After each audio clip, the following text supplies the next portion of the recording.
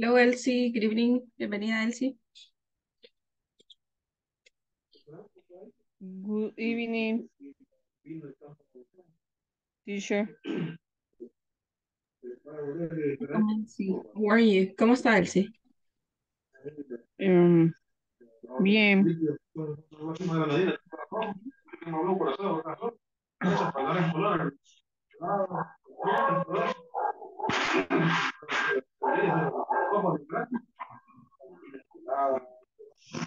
Diego, cerra la puerta.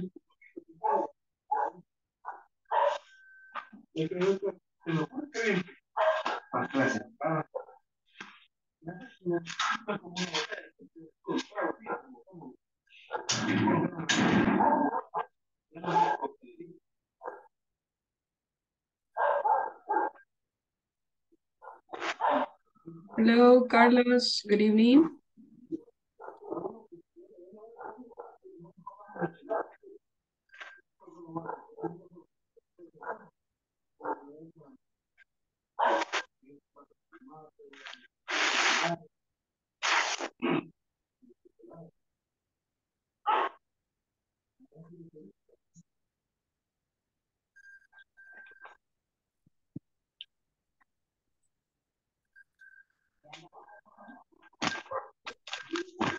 Hi, Sarita. Welcome. Hi. Hello, hello. Good evening. Sarah. Hello, Sarah.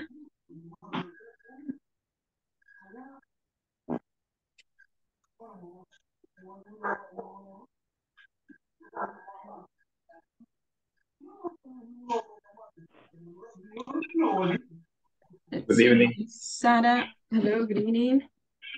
Welcome. Carlos. Hello. How are you? I'm Hello, fine. fine. Are And you? you? Excellent, guys. So you're fine. Todos estamos bien. Okay. So, welcome. I'm Welcome tired. back.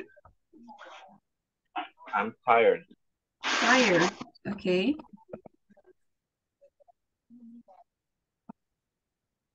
Posiblemente esté intermitente porque estoy haciendo una presentación de mi trabajo. Okay. Me voy a poner como oyente en esos momentos. Okay, Carlos. Thank you. Gracias. Gracias.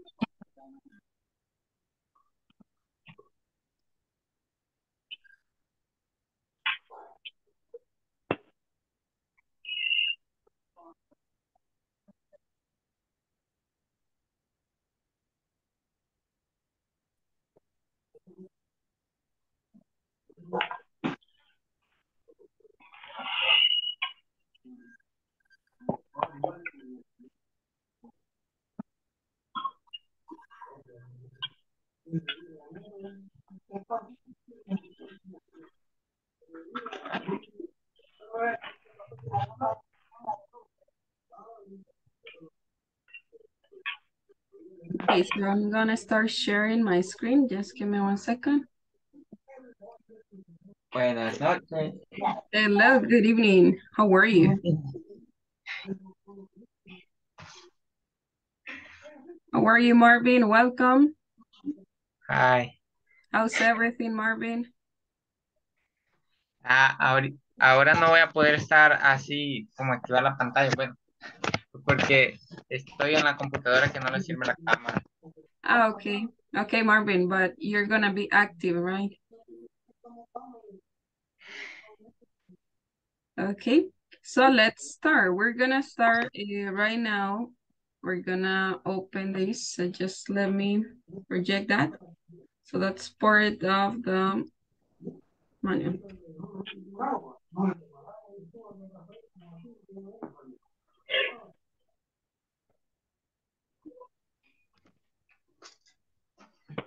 Hello, Yolanda, welcome.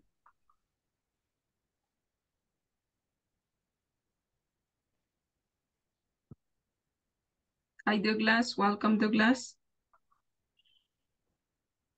Hello, teacher. Sorry. I'm here. Okay. Hi, teacher. Welcome. Welcome, guys. So I'm gonna start sharing the screen. Just give me 1 second. I'm gonna present that in a full screen size. So let me see.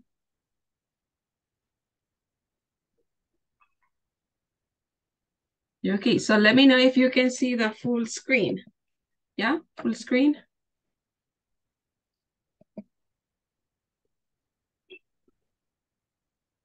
¿Ya se ve en tamaño completo? Can you see that? Yeah. Yes. Okay, so we're gonna start, guys. So Yes. look at this. This is our class objective for today. We're gonna be talking about a new topic, but you're familiar with this. Can you read the class objective, please, Douglas? Douglas, read the objective. Ask. Ask an application related to a specific place surrounding their workplace. Okay, so we're gonna cover two things today. We're gonna be talking about nouns and we're gonna be talking about there is and there are with quantifiers. And at the end, well, you're going to give information related to the location of where you work. Vamos a estar hablando un poquito de dos temas. But let me see. We're going to start with the vocabulary that we have for today's class. It's store, store, store. So do you remember what a store is? What's store? Store. What's that? Do you remember store? Store. Store. What's that? Es como una tienda, Yeah. Tienda. un local. Un local, una tienda. Okay. ATM. So what's that? ATM. ATM. Do you use an ATM? Cajero automático. Un cajero automático, okay. Building. Building. Look at this. We have building. Building. Edificio. Un edificio, una construcción. Recruitment center. Recruitment center. Or recruitment center. Centro de, como de reclutamiento, oficina de trabajo. Yeah, you're right. And we have a training center. Training center. Do you have a training center in a company? Training center? Yeah. Okay, Yes. training center. What's that? Training center? Un centro de... Como una sala de capacitaciones o Sala de entrenamiento. capacitaciones. Ok, muy bien. Amusement park. Amusement park. Eso sí, no sé qué. Amusement park. So when you go, I don't know if you have visited some parks here in El Salvador. For example, it could be Cifco, I don't know, how do they call that? Or during vacations, they have some amusement parks here. Well, here, the government, I think, amusement park. So let's see if we have some pictures. Look at this. Amusement park is something like this, right? So can you see that? Diversiones. So that is an amusement park. Amusement park, the ATM. So here you have the ATM, and we have some buildings, right?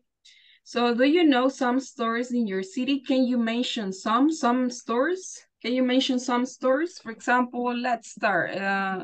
So Dollar City could be one store. So do you know some stores? Any other? $1. $1. $1, yeah. Sarita, any other store? Do you know some? So, ¿quién conoce algunas tiendas? Ilufa. Okay. I don't know how to pronounce it. I would say, yeah, Lufa. Okay, Ilufa. Any other store, Cindy? Prisma Moda. Prisma Moda. Okay, Prisma Moda. Okay, Prisma Moda. Okay, nice. Guys, do you all use an ATM or do you use checks? So what do you use? Do you use ATMs, all of you? Or you go to the bank and then you get the money that you need? Do you use ATM, Carlos? Yes. Yeah, okay, Marvin. Sarita? No? It's Yes. expensive. Yeah, the thing is that you have to pay if you overuse that, right? Si lo utilizan demasiado, if you overuse that, you have to pay extra money, right? Is it true or false? ¿Cierto o falso?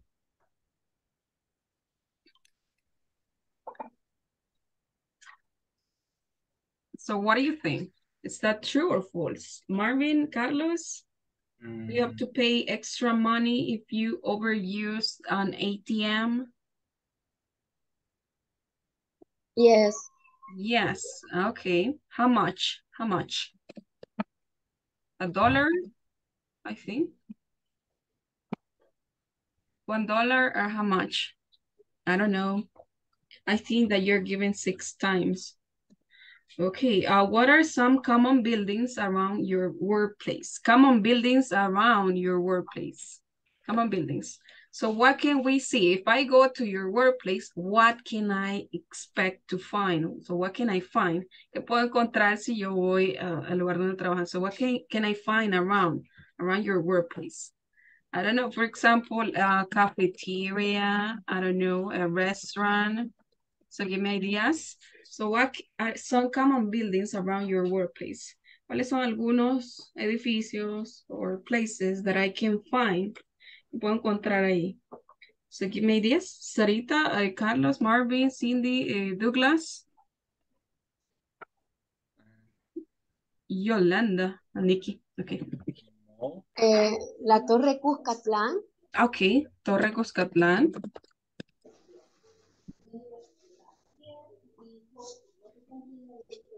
What else? What else? Salvador del Mundo. Salvador del Mundo, la campana, o sea, la campana, Salvador del Mundo. Torre Futura. Okay, Torre Futura.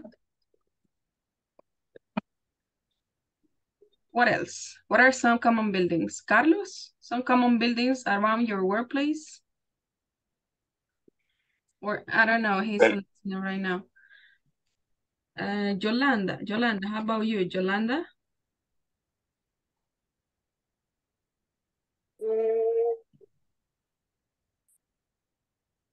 For ¿Qué example, puedo encontrar en mi trabajo o afuera de mi trabajo? outside, around, Outside. alrededor. Ajá, I don't know what to say.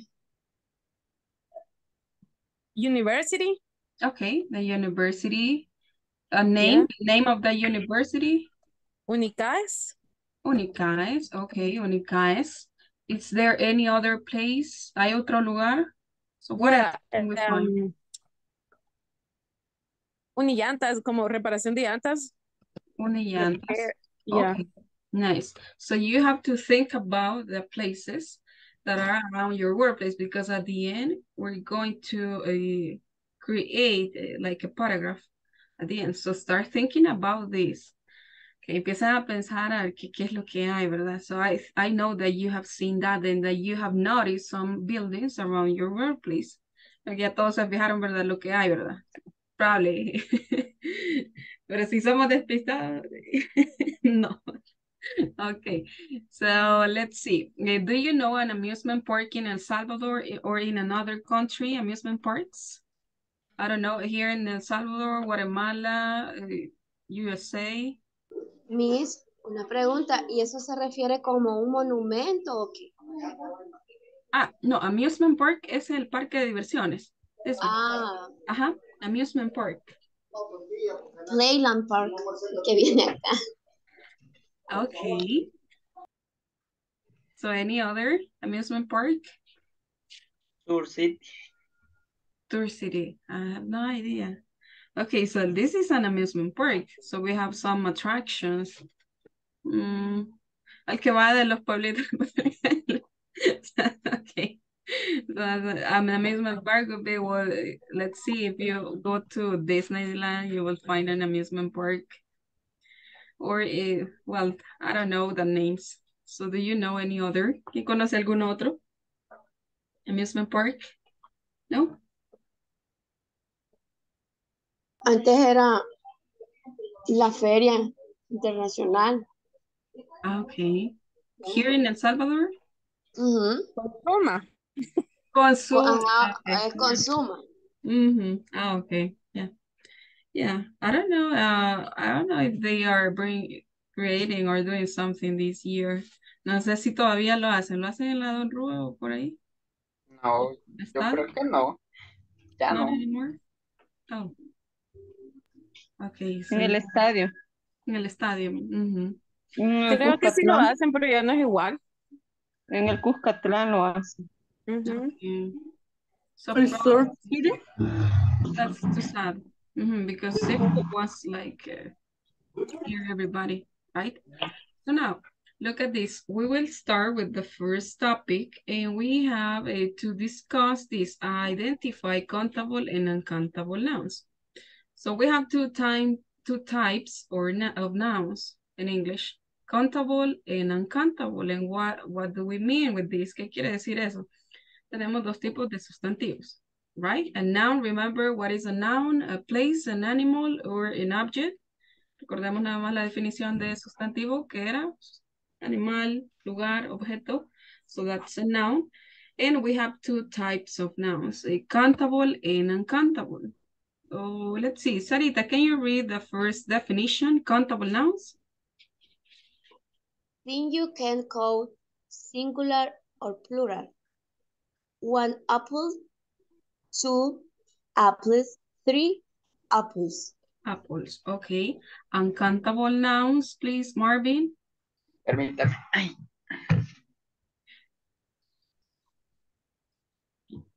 Que no veo bien. Ah, ok, dice. Espérame. 3. Incontable. Permítame que este volado se traba. Okay. Uncountable, uncountable. Ay. Se me quedó trabada la computadora. Okay, Marvin, don't worry. Let's see. Can you help us, please, Douglas? Uncountable. Uncountable things you count. They can be plural. Butter meat. Some nouns can be countable or countable, but the meaning is different. Example, chocolate. Okay, nice. Thank you. So look at this. We're going to discuss a little bit about these types of nouns. So remember, countable, something that you can count. So it means that it has a singular and it has a plural form. Quiere decir que tiene una forma singular y una forma plural. Example, 1 apple, 2 apples. So how do we know that it's countable? Because we add an S to the noun. ¿Cómo sabemos que es contable? Porque le podemos ir agregando los números para identificar 1, 2, 3, o vamos agregando S. O depende, hay algunas reglas también que se siguen para hacer los cambios de los sustantivos. So you can add S to most of these nouns. Le vamos agregando S en la mayoría de esos sustantivos. Uncountable nouns, things you can count, and they can be plural, of course. Entonces tenemos incontables, so you cannot count that, so they don't have a plural form, no tienen una forma plural. Example, we have butter, la margarina, la mantequilla, meat, carne. Tiene hambre. Some nouns can be countable or uncountable, but the meaning is different. Entonces también tenemos acá esta otra observación. Algunos sustantivos pueden tener las dos formas. ¿Cómo es eso? For example, chocolate. Okay, so how can I make chocolate a countable noun? ¿Cómo puedo hacer un sustantivo incontable, contable? Utilizando algo que se llama partitivos, que son unas frases que nosotros ocupamos para diferenciar, para hacerlos contables. The example, if I say chocolate, okay, solo la palabra chocolate es incontable. Okay, so now I can say a bar of chocolate. Ahora si yo digo una barra de chocolate, ya cambia el significado, refiriéndome a una porción de. Another word could be, okay, let me see. Okay, the word juice. Okay, tenemos otra palabra ahí, incontable, jugo, so that's uncountable, right? So I can say a glass of juice, por ejemplo, un vaso de jugo. So there is a small difference in the meaning, but you can make that countable. Entonces, meramente la palabra chocolate y jugo son incontables, pero con un cambio, con un partitivo, podemos hacerlas contables. Por ejemplo, una barra de chocolate, un vaso de jugo. Entonces tenemos que ir utilizando ese tipo de partitivos. Let's see, we have some more. And we're gonna check some, let me see, I'm gonna share something else. I brought something else for you related to this topic, and we're gonna check that meanings. Well, the definitions for these countable and uncountable. So look at this. Let me know if you can see the PDF. ¿Se ve ahí el PDF, chicos? Sí. Okay, perfect. So look at this. I'm gonna need your help in order to read this. Most nouns have singular and plural forms. They are countable nouns. So look at this. This is what we discussed, lo que discutíamos. La mayoría de los sustantivos tienen formas singulares y plurales. For example, one letter, two letters. Examples, there is a letter on the table for you. Hay una carta sobre la mesa para ti. There are letters on the table for you. Hay cartas sobre la mesa para ti. So we have a singular form. So do you remember we use there is with a singular noun? Recuerden ahí lo que veíamos el día de ayer. There is, ya lo vamos a tocar un poquito más adelante. There is y there are. With an uncountable noun. With a countable singular noun. Miren, tenemos un sustantivo contable, pero forma singular. There are letters on the table for you. There are. So we have the structure, plural structure, plus noun in a plural form. Entonces también hay ese paralelismo, right? Y si yo utilizo una estructura singular, también, porque estoy hablando de just one noun, right? Estoy hablando solamente de una cosa. There is a letter on the table for you. There are letters on the table for you. So you have to have this clear. Hay que tener esa idea bien clara para no cometer el error, ¿verdad? De poner aquí, por ejemplo, if I add S here, que hubiese puesto acá lo opuesto, ¿verdad? There is letters or there is a letters. So that's incorrect. So we continue with the second B. Can you help me with this, Marvin? B, some nouns. Some nouns only have one form. They are uncountable nouns. Okay, so we have B. Check this. Entonces está la regla general, ¿verdad? Agregamos S para hacer la forma plural. So they are countable nouns. B, some nouns only have one form. O sea, algunos sustantivos solamente tienen una forma. They are uncountable nouns. Example, money. There is no money in my bank account. No hay dinero en mi cuenta de banco. Este no es un quantifier. Está indicando que hay cero. ¿Cuánta cantidad? Cero cantidad. So there is no money in my bank account. No hay dinero en cuenta de banco. There is a lot of money in my bank account. Hay mucho, right? Hay mucho dinero en mi cuenta de banco. So what we mean with this is that they only have one form. So I cannot say monies. Entonces, ¿qué pasa cuando tengo un sustantivo incontable? Un sustantivo que solamente tiene una forma. ¿Podría decir esto? No, right? So that is incorrect. So they only have one. Entonces solamente tienen una forma. And you have to be careful with that. También tenemos algunos sustantivos, some irregular nouns. Let's say man. Look at this. Men. Okay. Okay. Woman. Women. Let's see. A child. Children. Entonces, estos sustantivos entran en una categoría de irregular nouns, sustantivos irregulares, que quiere decir que su forma singular se escribe, su forma plural se escribe totalmente diferente de su forma singular. Entonces acá, singular, plural. ¿Miren? Woman, women. Child, children. So that's that's what we mean when we talk about regular nouns. Eso es lo que queremos decir cuando hablamos de sustantivos irregulares, que su forma plural cambia totalmente de su forma singular. Y no agregamos ese, porque tienen una escritura diferente. Okay, so now look at this. Let me know if you have questions. Me avisan ahí si tienen preguntas, chicos. So let's continue with the next example. Okay, so we have another case. See, many uncountable nouns refer to substances.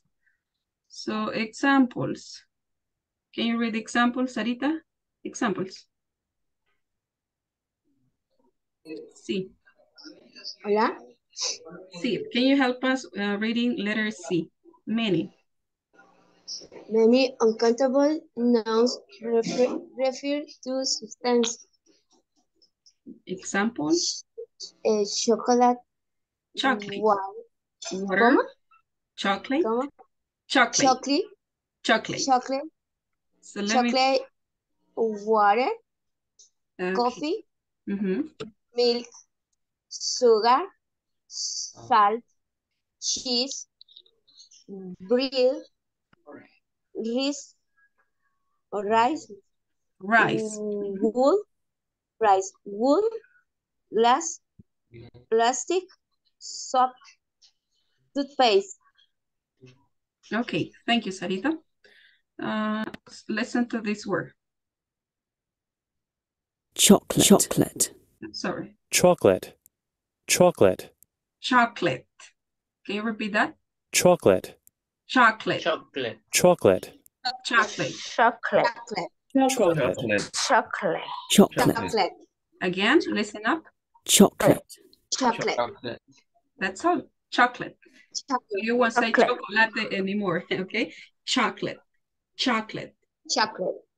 Okay? Chocolate. So don't forget that, please, okay? No lo olviden. Okay, so let's continue. We have chocolate, water, water. Ah, sorry, Sarita. Water. Oh, water, water. No, que le iba a decir similar a chancleta. Chocolate, chocolate, Water. chocolate. Water, coffee, milk, sugar, sugar. Water, Listen. coffee, Sugar, milk, sugar, sugar, sugar, sugar, salt, cheese, Salt. cheese, cheese, bread, Cheese. bread, Bread. rice, bread, rice, rice, wood, wool, wool, okay, wood, plastic, plastic, soap, soap, toothpaste, toothpaste. toothpaste, toothpaste. Okay. Okay, so these, well, some of these nouns these nouns are uncountable and some of them refer to substances. Algunos de ellos se refieren a sustancias. For example, chocolate, water, coffee, milk, sugar, salt, cheese, bread, rice. Well, I wouldn't consider this wood es madera. Entonces, so I think that I made a mistake. Glass, plastic, soap, and toothpaste. Entonces quitaría estos tres. Estos entrarían en la categoría de material, no de sustancias. The wood, glass, and plastic entran en categoría de material, sustantivos relacionados a material. And we have toothpaste, so that's a substance. Look at the examples. We have some questions. Do you have any chocolate? The milk is sour. La leche está agria. Okay, let's make cheese. Rice is only edible when it has been cooked. So I need you to notice something. When you use an uncountable noun, you have to use the singular form for this noun. Entonces, cuando utilizamos sustantivos incontables, siempre vamos a utilizar forma singular del verbo to be. The milk is sour. Let's make cheese. Rice is only. So I cannot say rice are right. Entonces, ¿podría decir esto yo? No, so that's not possible. So that is incorrect. So you have to say rice is. Rice is delicious, for example. I don't know if you like rice. Chocolate. It's not okay. It's my favorite drink, for example. Okay. So keep in mind that you're gonna use a singular form for nouns which are uncountable. Entonces, con sustantivos incontables utilizamos una forma singular del verbo to be is, right? So now look at this. We continue with the next part. The next part says, can you help me? Can you help me with this part, please? Let's see. Okay, my friend. Nikki, please help us with letter D. Letter D.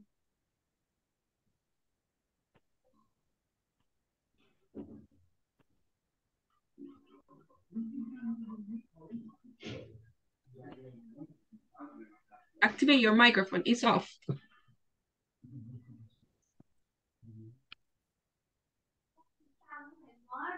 Nikki, hello, Nikki. Where are you?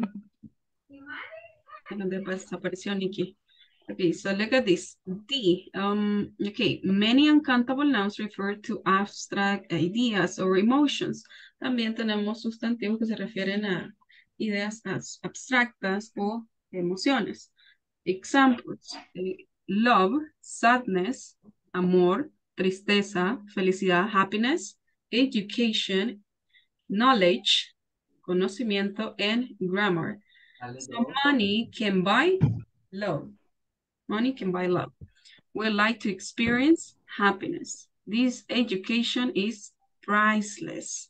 Okay, so priceless means that it has not a monetary value. Quiere decir que no tiene un valor monetario. Priceless. Okay. So let me know if you have questions. Ahí sí tienen preguntas, chicos. No. No, not right now. ¿Yo? No. Me recuerdan nada más compartirles el PDF. Okay. Al grupo. So just remember me that, okay? Me recuerdan compartir eso. Okay, so letter E, look at this. We have E. You can use A or N with singular countable nouns. An umbrella, a wheel, a mistake. Utilizamos el artículo A or N con sustantivos contables. It's raining, so I need an umbrella. Okay, so that's basically what we say in Spanish. Necesito una sombrilla, ¿verdad? Necesito I don't know, a sweater. Necesito un suéter. So I made a mistake. Cometí un error. So this is a job for Superman. Es un trabajo para Superman. Okay. Okay. So remember that we use an article before some countable nouns, before the countable nouns. We continue with F. You can use plural countable nouns alone. Examples, apples, bees, and clouds. Entonces acá quiere decir que no necesita utilizar un artículo singular, ¿verdad? Sino que aquí podría utilizar el artículo da, there are, pero no es necesario tampoco. So there are clouds in the sky, there are bees making honey, with apples for breakfast. Recuerden que el artículo da solo se utiliza cuando queremos referirnos a algo que ya mencionamos anteriormente. ¿Ok? Pero acá no es necesario que lo utilizamos. There are clouds in the sky. So clouds, what is a cloud? Cloud, hay nubes en el cielo hoy. So there are bees making honey. So bees in Spanish, bees, what's a bee? What's that? Hay abejitas, right? And we eat apples for breakfast. So now we continue with the next one. G, you can use an article with an uncountable noun, okay? Time, sun, and electricity. Okay, we need electricity. Quiere decir que con los sustantivos incontables no utilizamos artículos. We need electricity to use in our heater. I lost track of time and we stayed up very late. The beaches in Brazil have very nice sand. Necesitamos electricidad para utilizar en nuestra calefacción. So the heater. I lost track of time. Perdí. I lost track of time and we stay up very late. No, perdí la noción del tiempo, ¿verdad? Y nos quedamos levantados hasta bien tarde. The beaches in Brazil have very nice sand. Entonces, con sustantivos incontables no utilizamos artículos. Okay. And, okay. So the last part, it is very common in English to use some and any with plural nouns and uncountable nouns.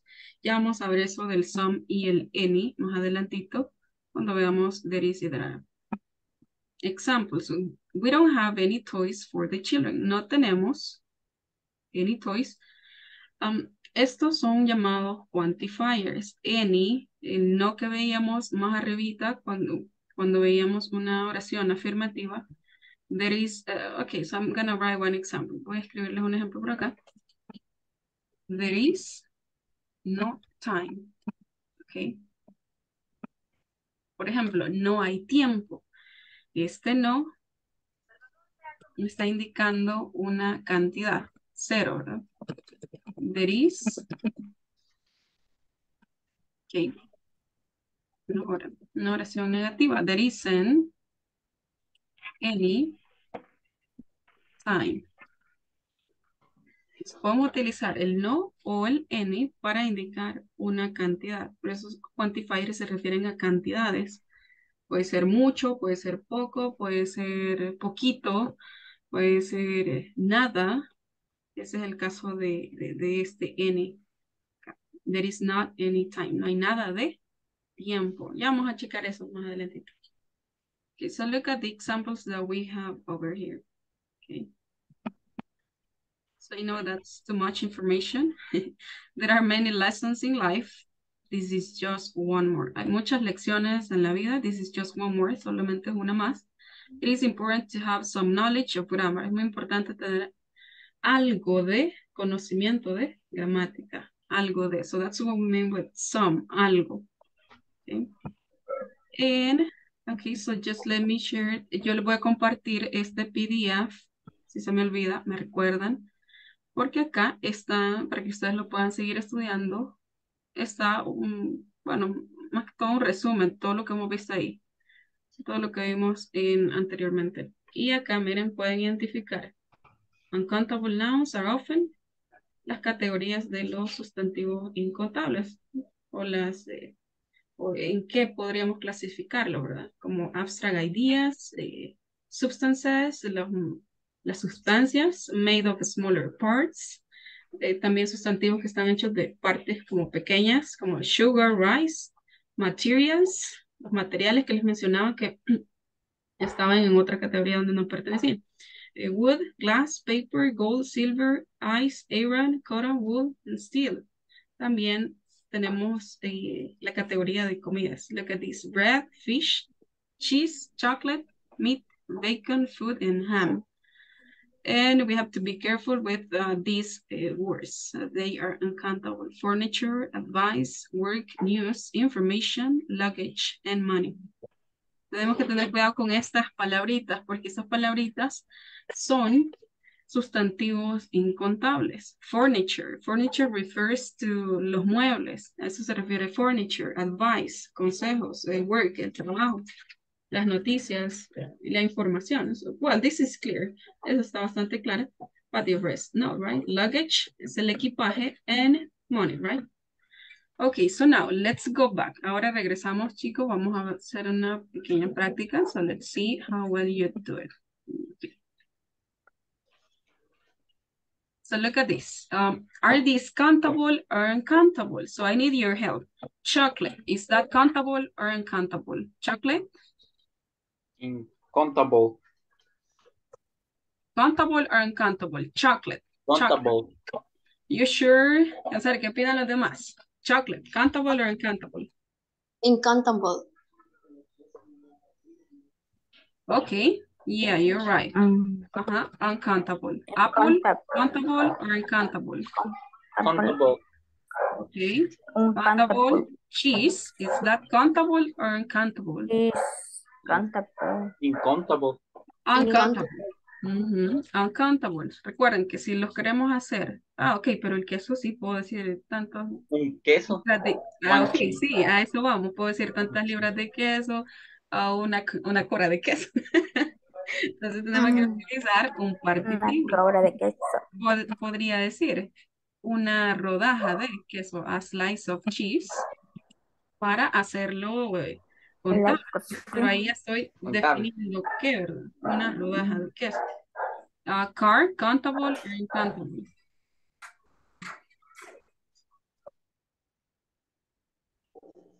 Car? Countable, right? Car, cars. Sugar? Countable. Countable. Sugar. Can I count the sugar? Uncountable. Uncountable, okay. Diciendo que eso es mentira. Porque esto tiene bastante volada. Okay, so let me mute here. Okay. Television, what do you think? Television. Countable. Countable. Okay, so we can count the TVs, right? Television. Okay. Oil. How about oil? Uncountable. Uncountable. Uncountable. Countable. Oil. Uncountable. Uncountable. Uncountable. Yeah, you're right. Uncountable. Butter. How about butter? Mantequilla. Butter. Uncountable. Uncountable. Well done. Umbrella. Umbrella. Countable. Countable. Okay. Money. Countable. Money. Uncountable. Uncountable. Water. How about water? Uncountable. Uncountable. Okay. A friend. One. Friend. Two friends. Friend. Friends. One friend. I have a lot of friends. Countable. Okay. Book. Countable. Countable. Shoe. Countable. Zapato. Chicken. Uncountable. Okay. Time. Countable. Uncountable. Time. Uncountable. It's uncountable. The word time is uncountable. Cup. This is a cup. Countable. Countable. Countable. And how about the last one? What do you think about that one? Jam.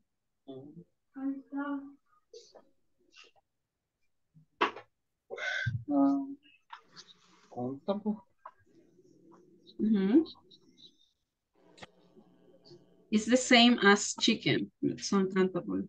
Lo mismo que hay algunas comidas que son incontables. Las palabras, por ejemplo, el pollo, el jamón, so it's uncountable. Pero recuerden que se puede hacer esto, okay? Okay, so now we continue. We have, okay, so just let me open something else. And we're, okay.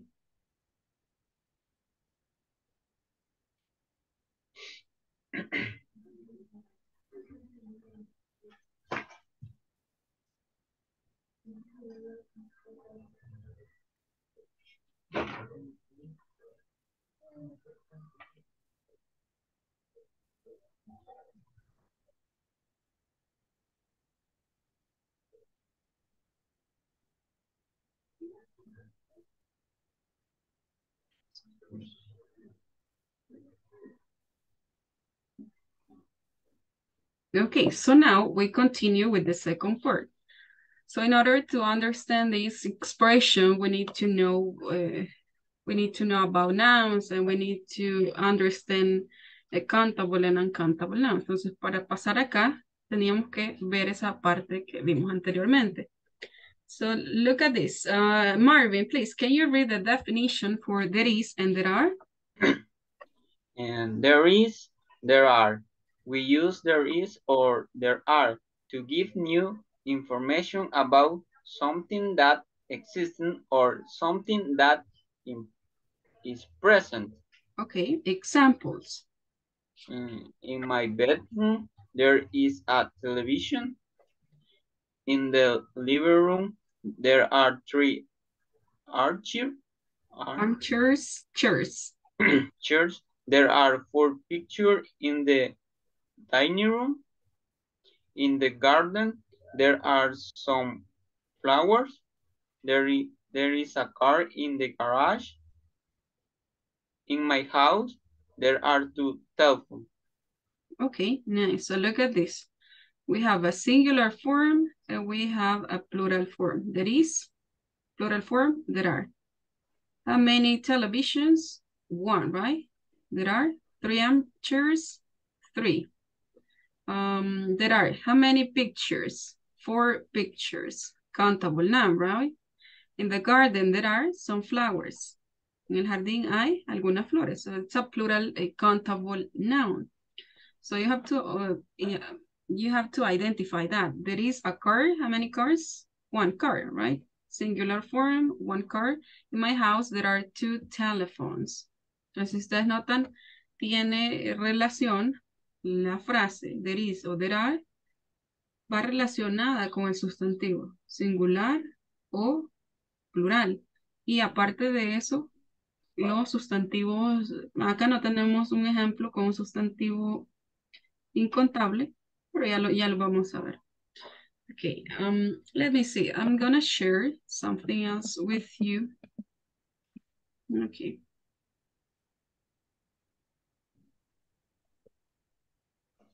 So we have another PDF. So just let me open that. Okay, so can you see that? Can you see the ice creams? Can you see that? You see the ice cream?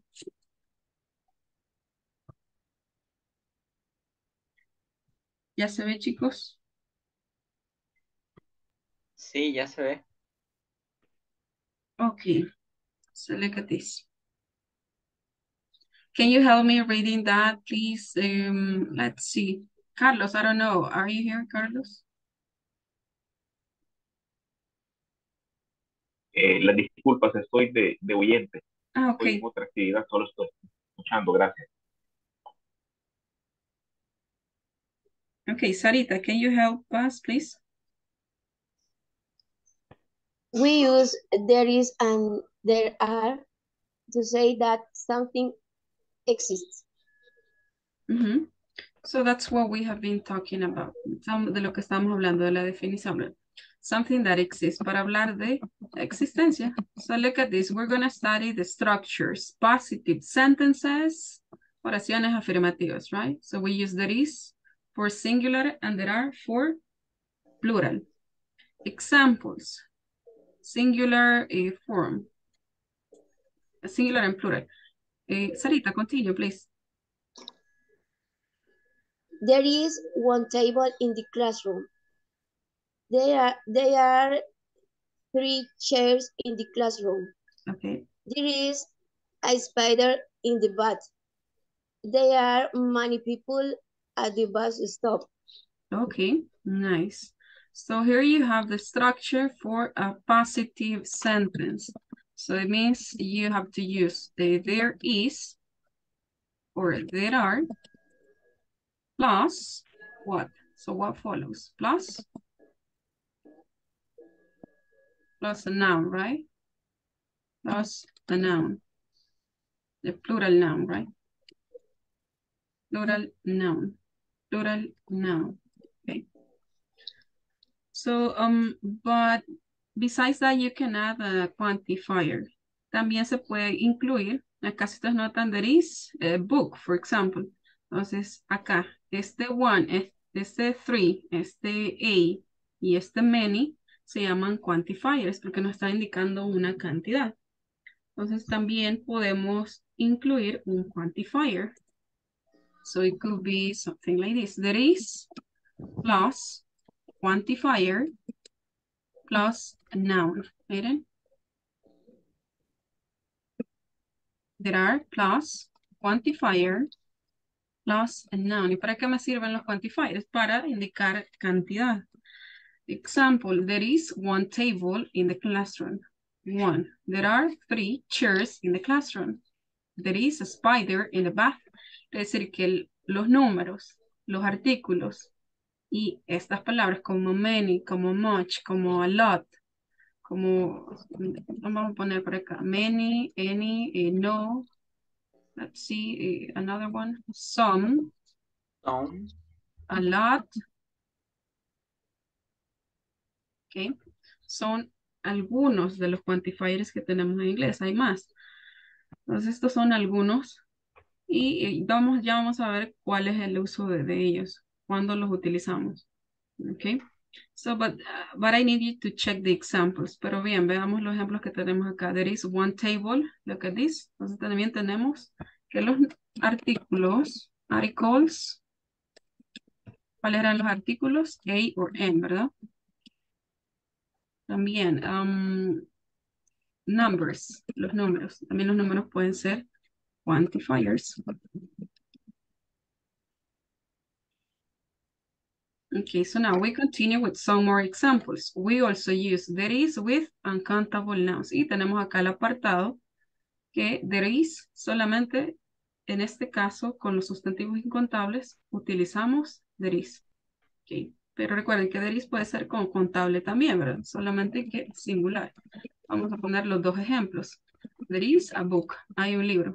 Es un sustantivo contable. Ahora, there is milk. Hay leche. O there is juice. Okay, there is juice. Nótese que con un sustantivo incontable no podemos utilizar un artículo como a or. For example, I cannot say there is a milk. No podría decir eso, there is milk. Podría utilizar otro quantifier como some. There is some milk. Hay algo de jugo, algo de leche, hay algo de jugo. There is some milk, there is some juice. There are some eggs in the fridge. Ajá, solo que ser in the fridge, solo que ese eggs es sustantivo plural, contable, perdón. Contable. Entonces ahí ya lo cambió. There are some, pero el some soporta eso. There are some eggs, entonces puedo utilizarlo con sustantivos contables o incontables. There are some eggs. Nada más acá, eso quería que lo notaran, que pueden utilizar este quantifier some con sustantivos incontables. Okay? There is some milk, there is some juice. Pero no podemos utilizar el artículo there is a milk. Porque no es un sustantivo contable. Entonces no podría hacer eso. Okay, so now look at this. We continue with the rest of the examples. There is some sugar on the table. There is ice cream on your shirt. Ice cream is uncountable, the word ice cream. Okay, there is ice cream on your shirt. Okay. Let me know if you have questions. Me avisan ahí si tienen questions. Okay, so we also use contractions. Remember that normally, it's really common to use contractions. So that's why we talk about this always, right? The contraction of there is theirs. So it's pronounced, okay, it's pronounced theirs, something like this, right? The contraction of there is theirs.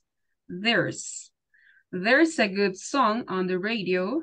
There's only one chocolate left in the box. There's. So that's the contraction for there is. It's theirs. Okay. For the plural form, we don't have a contraction. We just say there are, okay? There are. So just keep in mind that there are. So that's why you have to pronounce. That's how you pronounce that.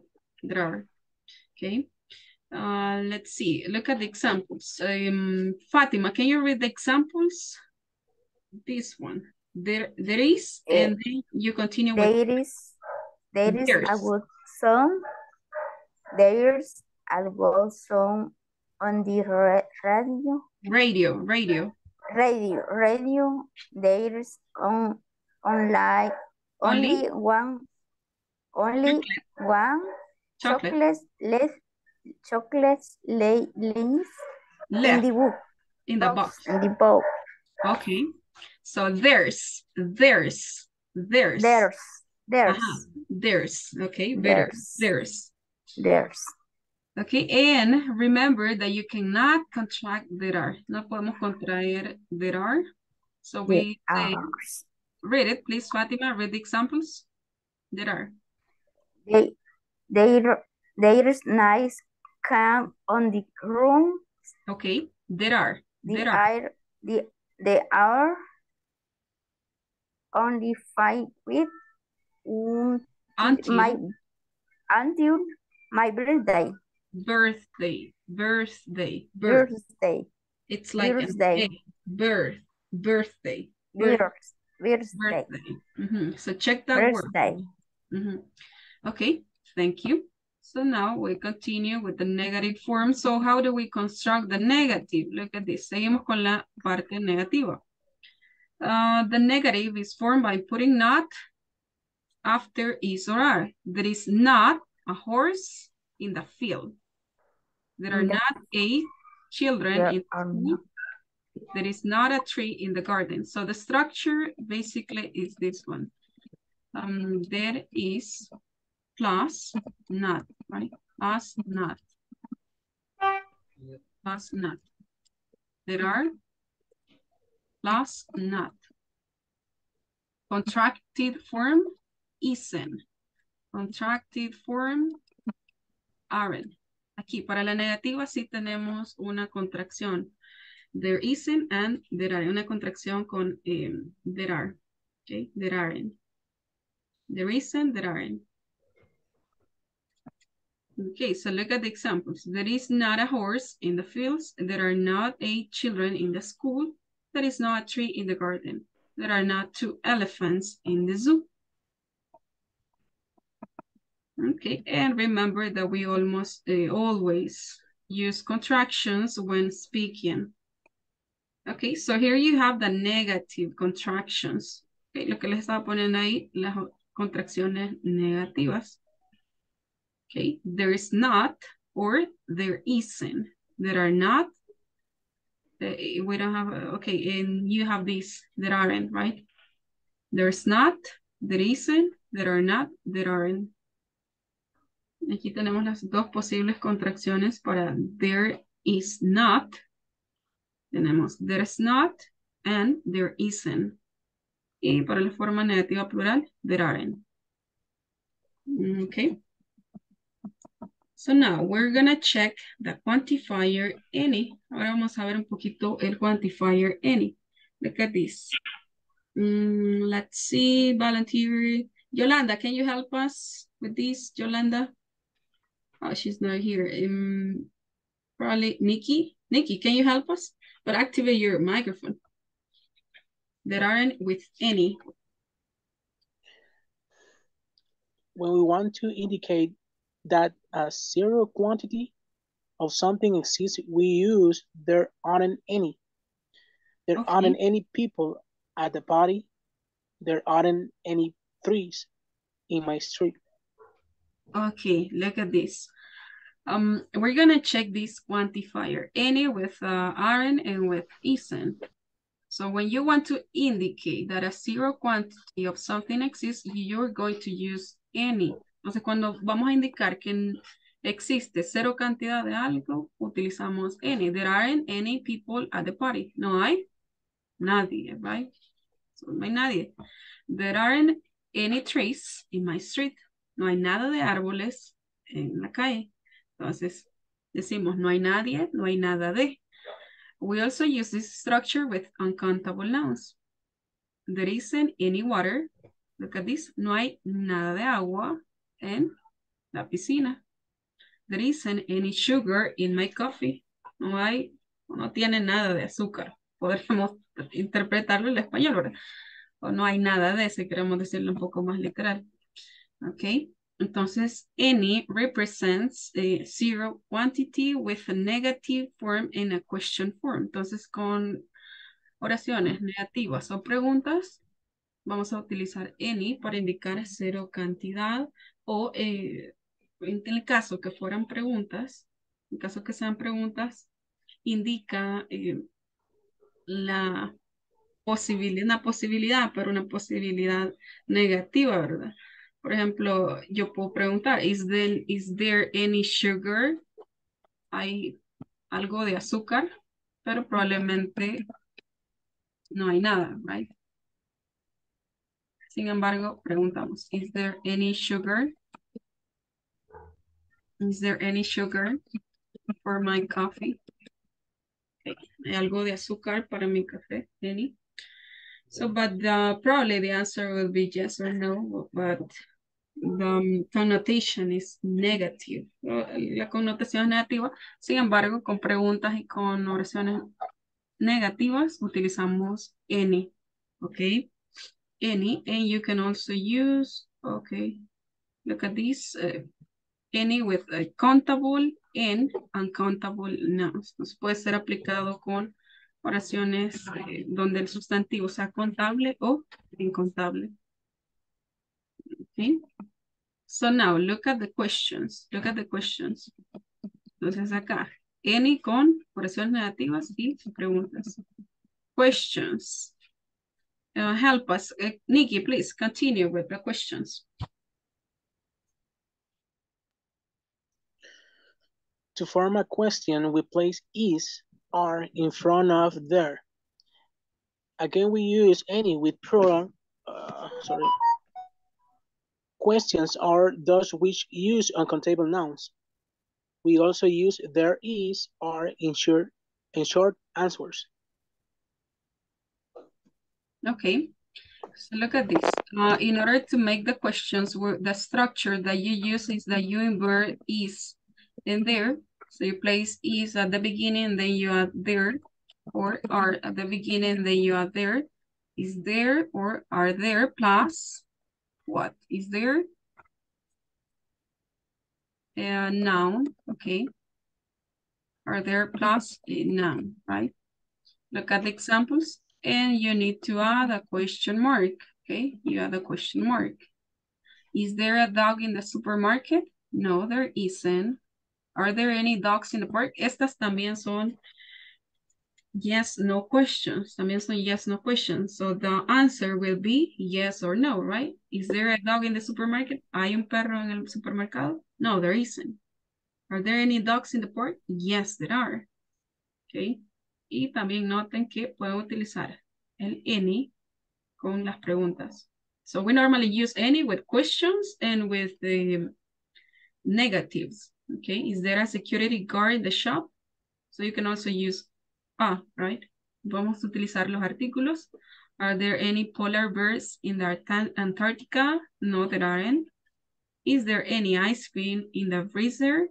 Yes, there is. Okay.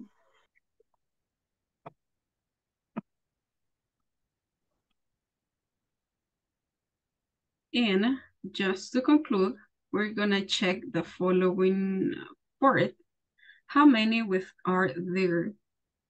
If we want to find out the number of objects that exist, we use how many in the following form. Look at this. How many plus plural plus are there plus a complement. How many dogs are there in the park? So when you want to know about quantity, how many dogs are in the park? Give me one idea. There are 2 dogs, for example. How many students are there in your class? There is. Students, plural.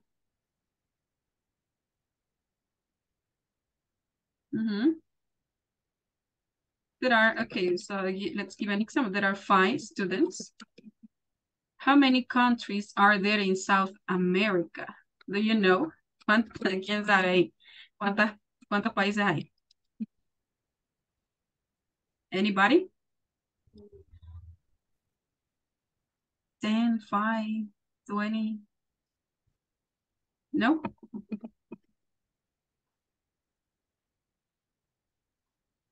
Como 23. Okay, so I'm gonna trust you. I don't know. There are 23 countries. Okay, there are 23 countries. Entonces, acá noten que acá con las yes, no questions, solo damos una respuesta de yes, there is, yes, there are, no, there aren't, no, there isn't. Acá con las open questions ya proveemos más información. How many dogs are in the park? Are there in the park? Y noten acá la estructura. Acá está la estructura. How many plus plural noun plus are there? And the complement. There are 20 countries. How many Star Wars films are there? Okay. ¿Cuántas películas hay? The Star Wars? I don't know. Probably 5. 5 films. Okay. So this is with how many. Recuerden que esto lo utilizamos cuando queremos conocer el número de objetos que hay. ¿Cuántos? ¿Cuántos libros hay ahí? ¿Cuántos? I don't know, ¿cuántos limones hay en la refri? So how many lemons are there in the fridge? So when you want to know about that. And you also have how much. También tenemos la otra parte utilizando how much for uncountable nouns. Y también tenemos la otra parte de how much con sustantivos incontables. Plus is there. How much oil is there. So let me write that. There is a mistake. How much oil is there in the bottle? Okay. How much juice is there? Okay, ¿cuánto jugo hay, right? So but you're referring to the quantity. You can use a quantifier. There is some, hay algo. There is a lot of juice. Hay mucho jugo. There is some. There isn't any juice left. No quedó nada de jugo. No hay nada de. Podemos utilizar any como una negativa. Okay, so now let's go to the practice and we're gonna work on these activities. So just let me open. So that was too much. So now questions one by one. Let's see. Look at this. Number 1. So I need you to choose there is or there are for each sentence. So I'm gonna send you the link and you can write it down, okay? One moment, please. Okay. So there you go. So click to hear the vocabulary. We have a door. Okay, door. So yeah, it's wardrobe. Basket. Teddy. Blocks. Car. Carpet. Robots.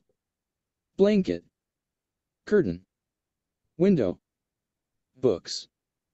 Shelf. Lamp. Bed. Pillow. Bedside table. Balls. Train. Okay, so now that we have carpet. checked. So you have to select. I have sent you the worksheet. Ya les compartí el enlace, so just open it and then you choose there is or there are for each sentence, okay? So you're gonna have 2 minutes. 2 or 3 minutes? Okay, 3 minutos para que la completemos. So you have to look at the picture and then you decide if there is or there are, okay? Pues van decidiendo cuál de las dos. Okay, so do you have the link? ¿Todos tienen el link? There are.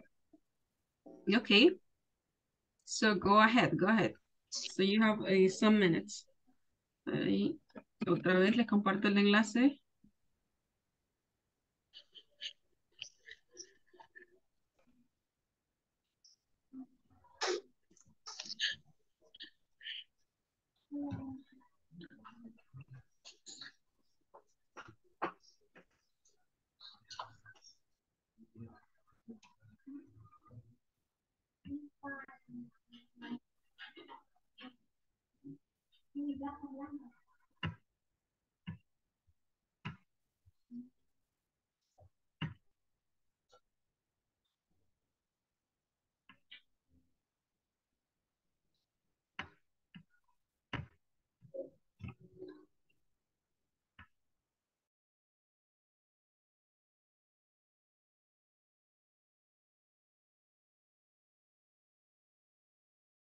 Ya empezamos.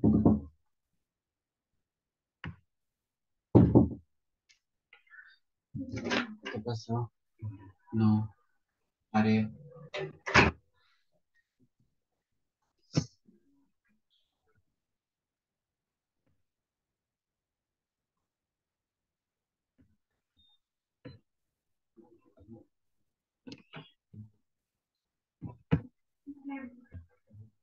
Okay, Nikki, well done.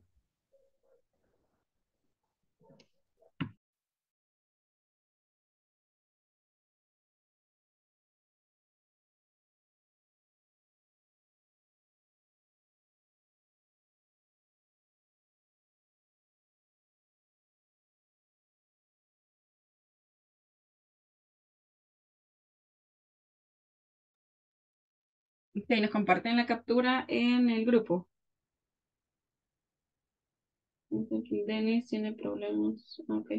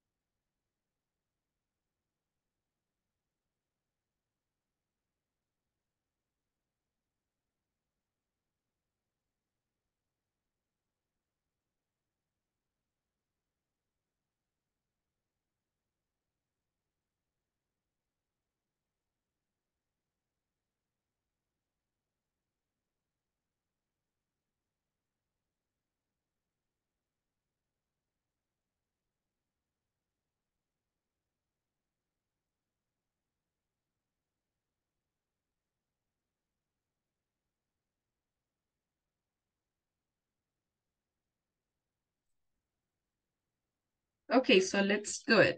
Let's do it. Number one. What do you have for number one? Number one. Fatima, what do you have?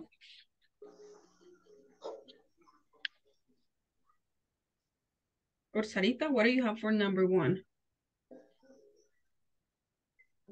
There are. There are 2 robots on the floor. Okay, number two, volunteer, Marvin, number There 2. is. There is. There is. Okay, number 3, what do you have, guys? Number 3? There is. There is. Okay, number 4? There are. There are. Perfect. Number 5? There is. There is. Number 6? There are. There are. Number 7? There are. There are. There are 7 blocks on the floor. There is. There is. Perfect. Well done. Let's see. Well done. Congratulations.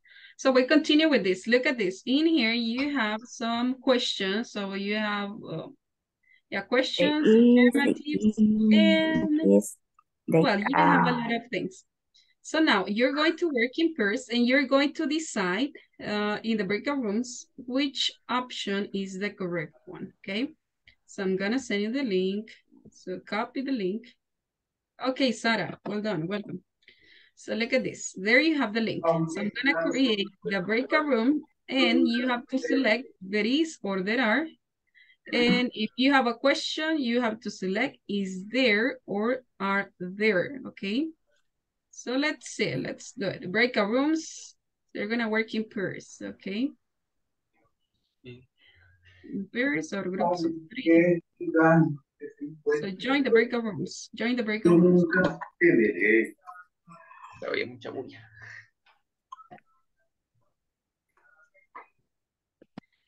Ahí les comparto el Creo que enlace. puede mandar la fotito. Ok, de acuerdo, ya se las mando. Ok, gracias.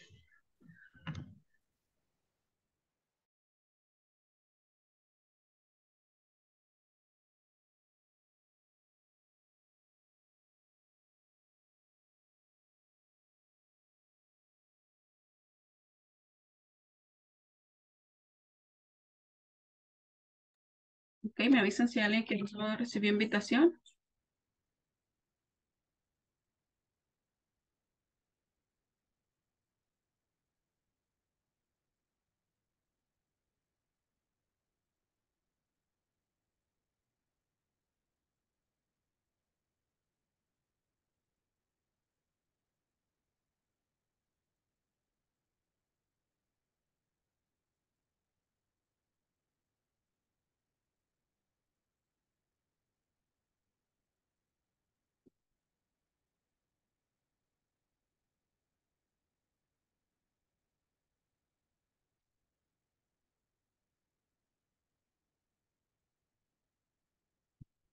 Ok, Ileana, Eduardo, Yolanda, me dicen chicos.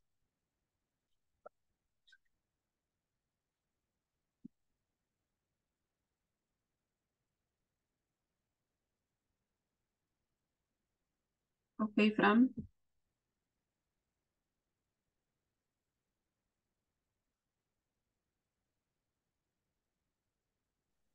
Voy manejando, teacher, y no voy viendo el teléfono, solo lo voy escuchando. Ok, de acuerdo. Gracias, Eduardo.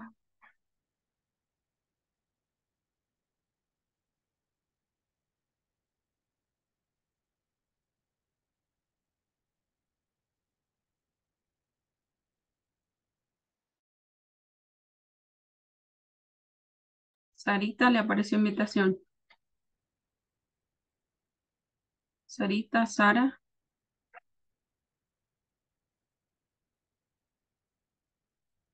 Me avisan, chicas, para no dejarlas afuera.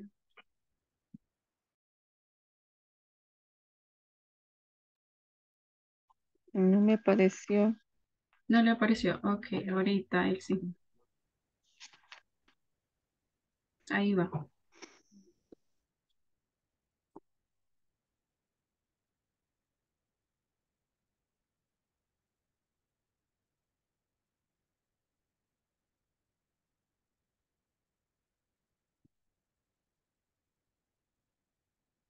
Sarita, ¿me avisa, Sarita?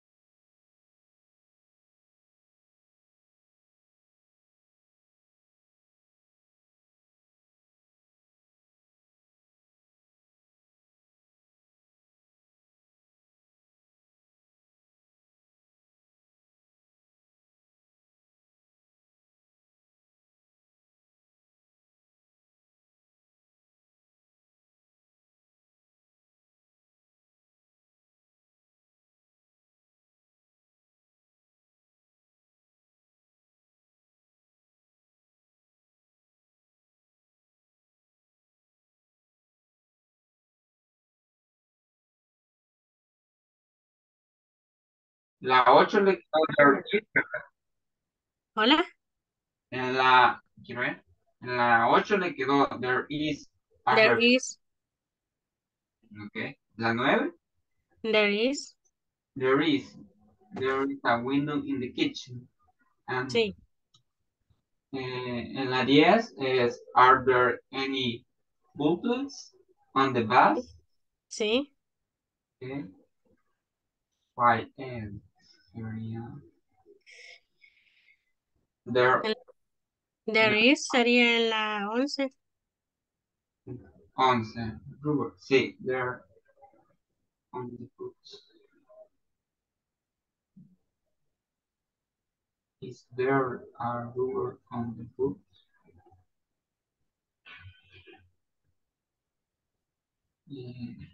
Are there glaze on the table?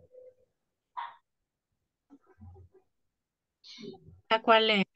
La 13. Are there va. la 14?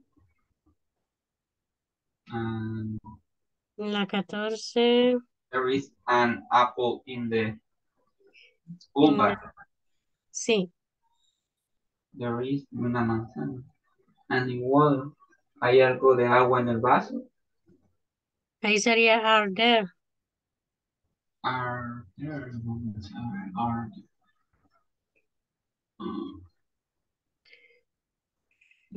no, sería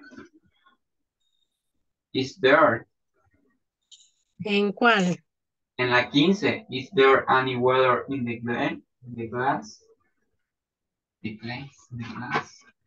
Is there? Sí. There.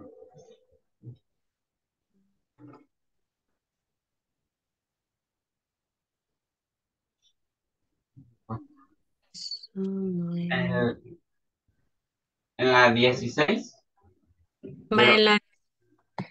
Sería de Aren. La 15. Yo creo. There. Is there.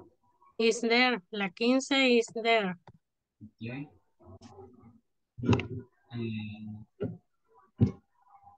La 17. There is. Espérame. Sí. Vamos a ver. La 18. There aren't. There are.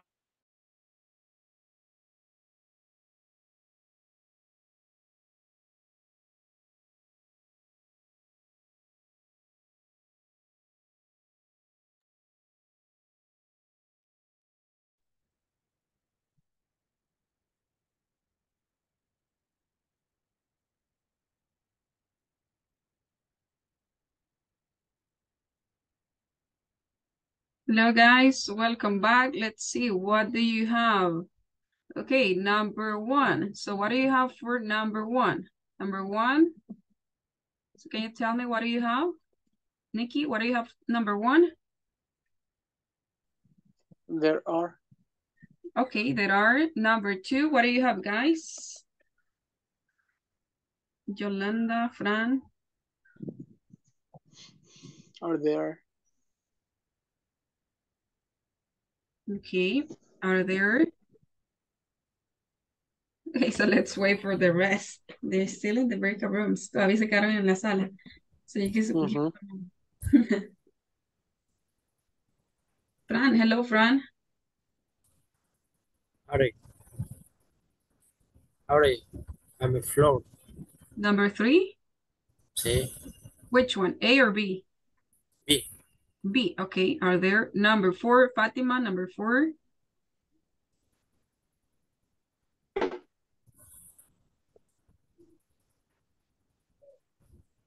Activate your microphone.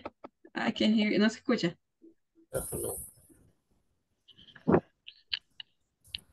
Sarita, what do you have? They are. There are. Number 5. There are. Is there. Is there. Number 5. Are there. Are there. There. 6. There is. There is. Okay, number 7. Is there? Is there? Okay, number 8. There is. There is. Okay. There is a fridge. Okay. Number 9. There is. There is. There is. There is a window in the kitchen. Number 10. Are there? Are there? Okay. Are there any pupils on the bus? Perdón, pupils. Pupils, ¿qué es? Pupilos. Pupilos. Estudiantes. Pupilos. Pupilos. Ajá. Estudiantes. Ah, ok. 11. 11. There are 5 There eggs. are 5 eggs. 12. Is there? Is there a rubber on the books? Rubber. Okay. 13. 13. Are there? Okay. Are there glasses on the table? 14. Is There is. there? 14. There is. 14. There is. They are. There is. There is. There is. Okay. 15. Is there? Is there any water in the glass? 16. There aren't. There aren't. Yeah, right. Okay. 17. There is a lamp on my desk. There is. Okay. 18. There aren't 5. Cushions. Cushion. Ajá, son estos son los cushions. Cojines. Los cojines. Almohadas. 19. Is there? Is there? Is there? Is there a Doll. doll in your room? 20. Are there? Are there toys in your in our living room? 21. There There is. is. There is. And 22. There isn't. There isn't a pink bath in the bathroom. Okay. 23. There is. A radio on my desk. Okay. 24. Is there? There. Is there a mirror in the bathroom? Okay, so let's finish these and let's see how you got. But I was checking some of you and they were right. Okay. Are there any books? So, well, but that was okay. Okay, so now it's time to practice. We have some speaking activities. Let's go back to the presentation and let's start, okay? So look at this. So here you have a conversation between Allison and Marcos, okay? And we're gonna use quantifiers with there is and there are, right? So look at this. Here we have Allison. Is there any store near your workplace? Yes, there are some stores. Allison, is there any bank near your company? No, there isn't any bank. Are there restaurants near your company building?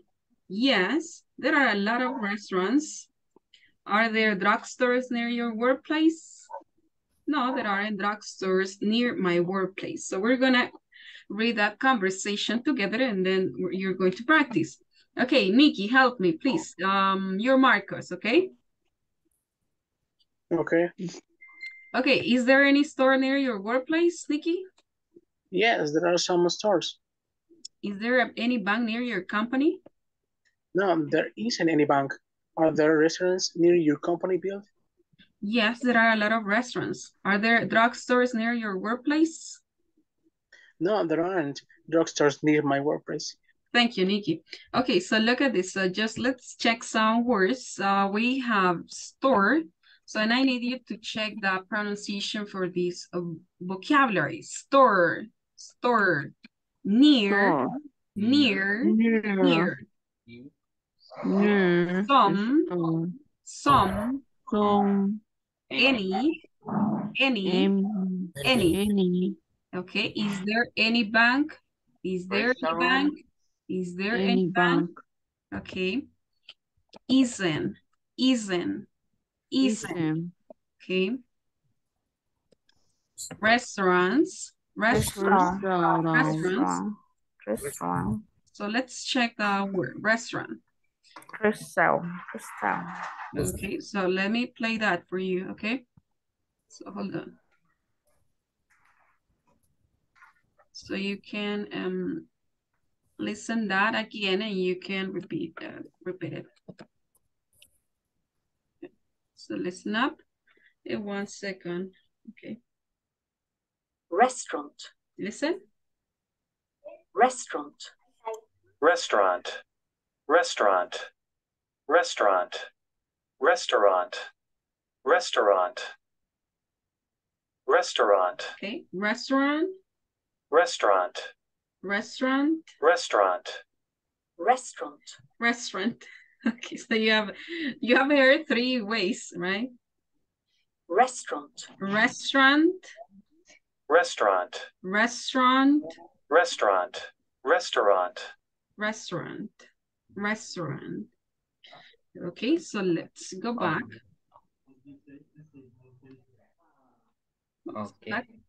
Okay, restaurant, building, so that's the other word. Building. Okay. No voy, building. Company building. Company building. A lot of restaurants. Are there drugstores? Okay. Drugstores near your workplace? No, there aren't. And be careful with this. There is and there are. Okay. There is, there are. There is, there are. Contraction form. There is. Okay. There's. No tenemos contracción ahí positivo, but keep in mind that. There's, and there aren't, okay? There aren't drugstores near my workplace. There aren't drugstores near my workplace. Again, let's do it again. Sarita, help me, please. You're Allison, and let's see, Marvin, you're Marcos. Okay. Is there any store near your workplace? Yes, there are some stores. Is there any bank near your company? No, there isn't any bank. Are there restaurants near your company building? Yes, there are a lot of restaurants. Are there drugstore near your workplace? No, there aren't drugstore near my workplace. Okay, thank you. Let's see. I need 2 more volunteers. How about you, Elsie? Elsie and Douglas? Okay. Ready. Okay. Is there any store near your workplace? Yes, there are some stores. Is there any bank near your company? No, there isn't any bank. Are there restaurants near your company building? Building. Building.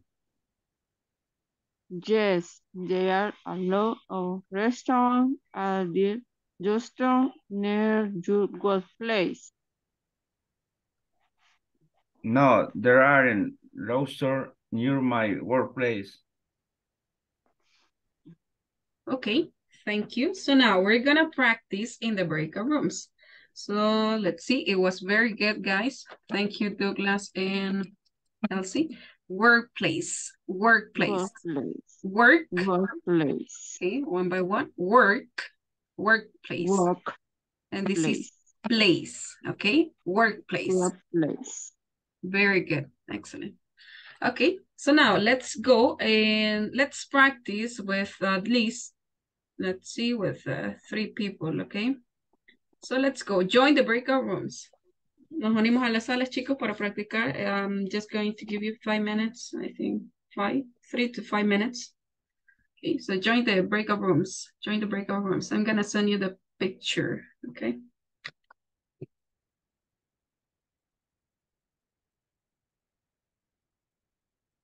Thank you, Cindy. Well done.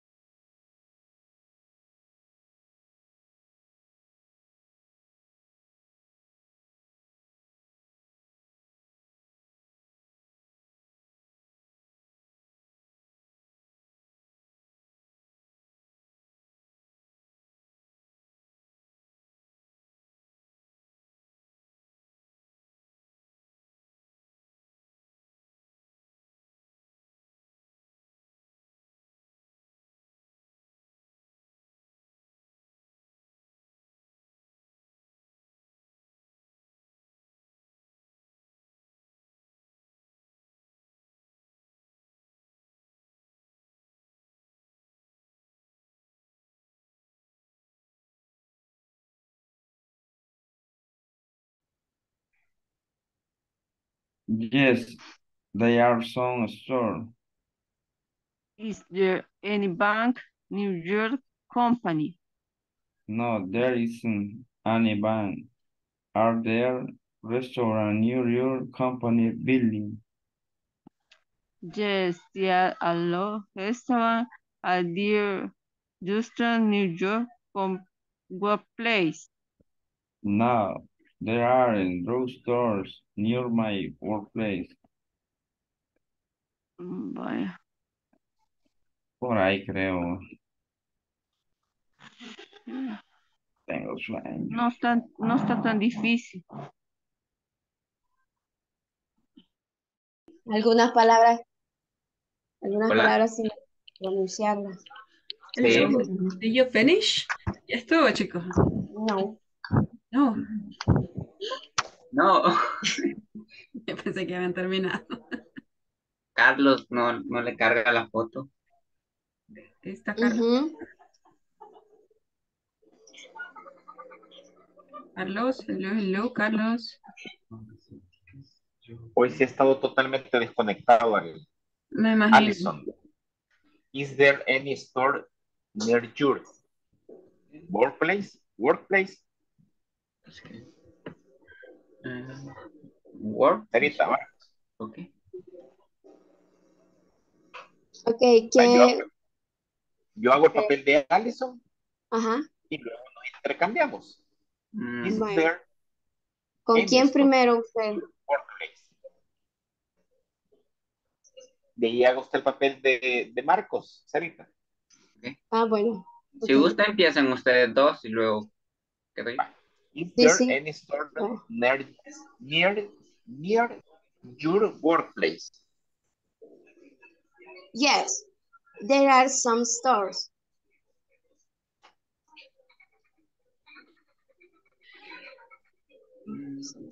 Is there any bank near your company? No, there is only bank at the restaurant near your company building. Yes, there are a lot of restaurants. Are there drugstore near your workplace? No, there ain't drugstore near my workplace. Okay, Marvin. Ok. Empiezo con Allison entonces. Is there any store near your workplace? Yes, there are some stores. Is there any bank near your company? No, there isn't any bank. Are there restaurants near your company building? Yes, there are a lot of restaurants. Are the drugstore near your workplace? No, there aren't drugstore near my workplace. Okay. Sarita, ¿oye usted el papel de Allison? Okay.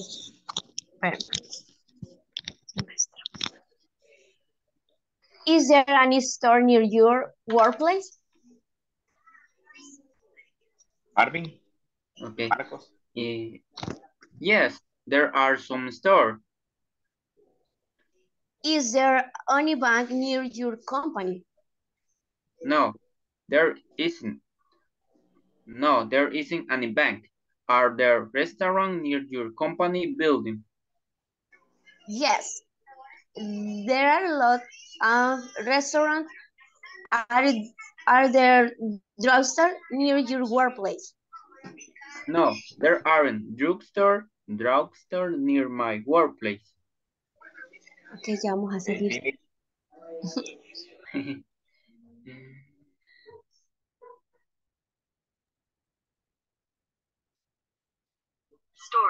Stores.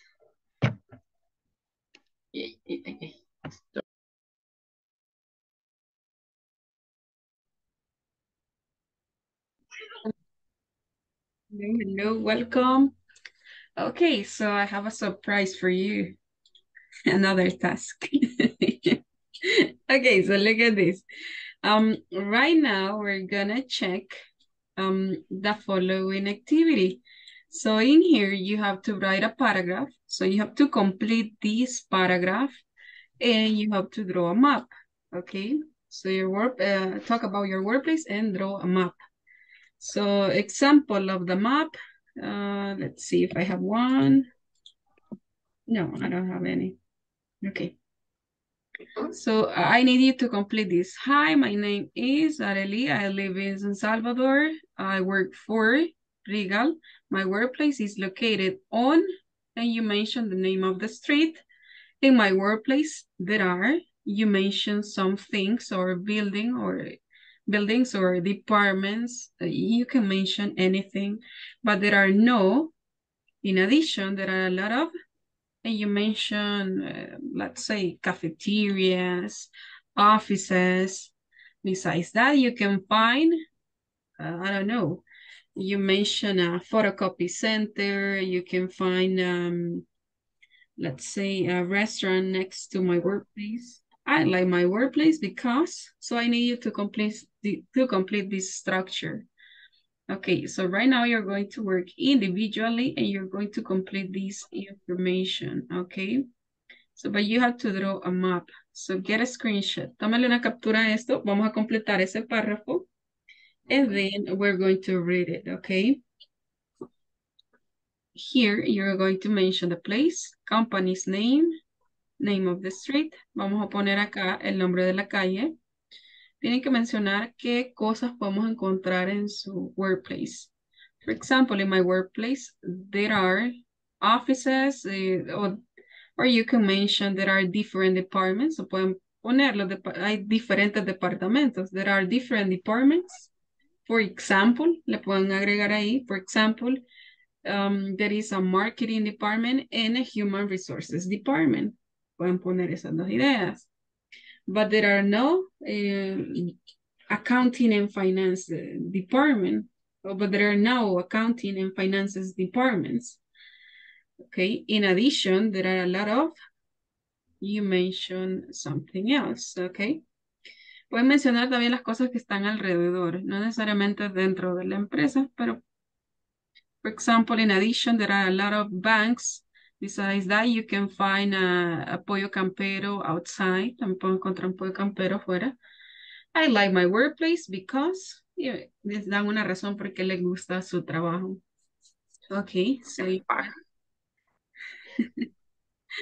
okay, so but you have to draw a map. Quiero que me dibujen un mapa también, donde ubiquen ahí, donde me muestren qué es lo que hay, ¿verdad? Para ver si es cierto.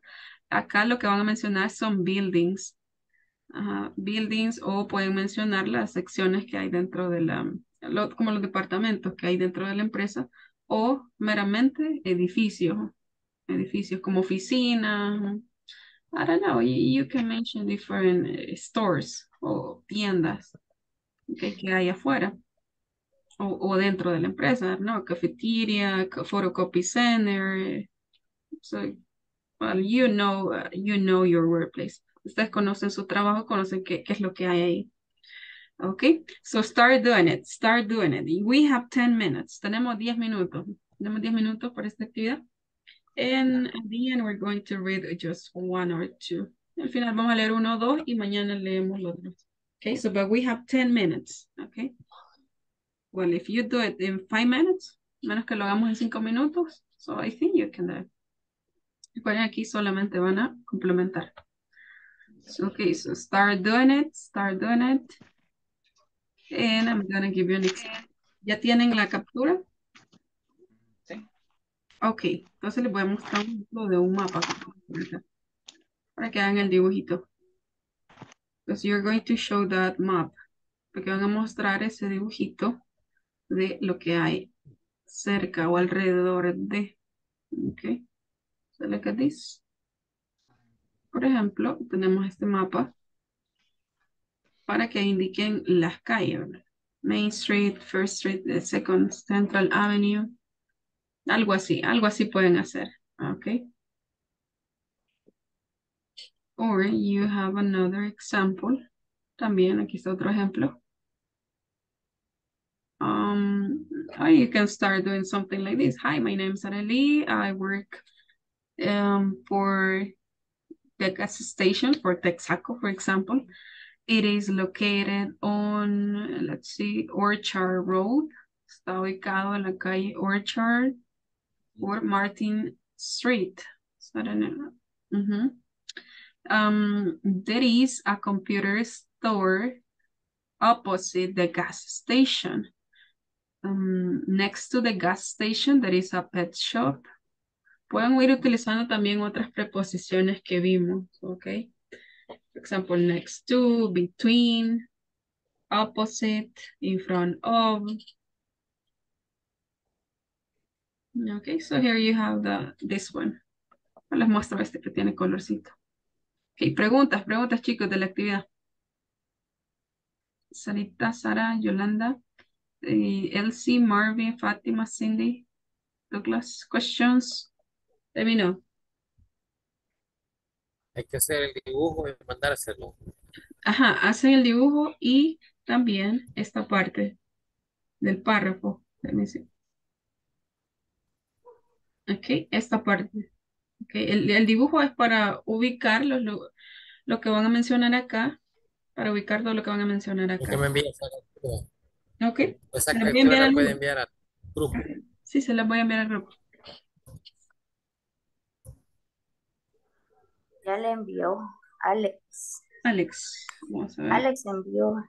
Pues, Vamos a enviar una que sea un poquito más centrado. No, no, ahí. Está en el grupo de WhatsApp. Al grupo de chat de ahí no le enviaron. ¿De WhatsApp? No, al de chat de ahí. ¿De Zoom? De la, ahí. Tiene de todos. Sí, ahí está. En el de Zoom. Ujú. Se los voy a enviar aquí también. Ah, vale, ya. Y vamos a ver, se los voy a enviar, les voy a enviar el mapa también.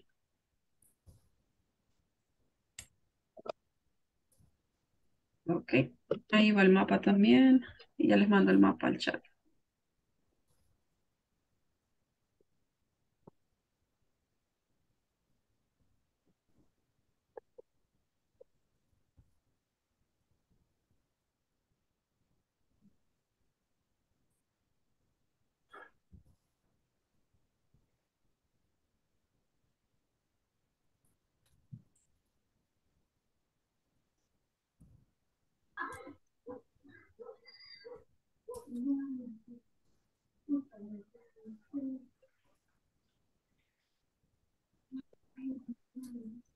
Recuerden que no tienen que traducir los nombres de las calles, ¿ok? So let me know if you have questions. Dicen si tienen preguntas, chicos. Aquí estoy o le escriben por el chat.